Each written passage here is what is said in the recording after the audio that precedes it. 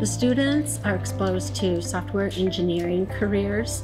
We do that through learning IT fundamentals, programming concepts, development methodologies, project management.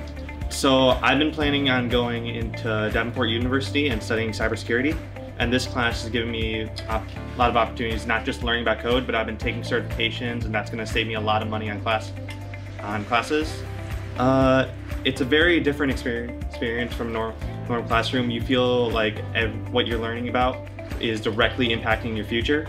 You get a better idea of like what your career could be like, or like better interest in the field you're seeking.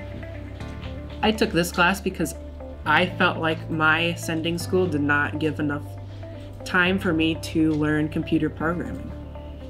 Students should attend CareerLine Tech Center in order to work on their favorite skill or trade and better develop it, and to spend more time on it. Well, the nice thing about this class is that the skills they learned are what we call transferable skills.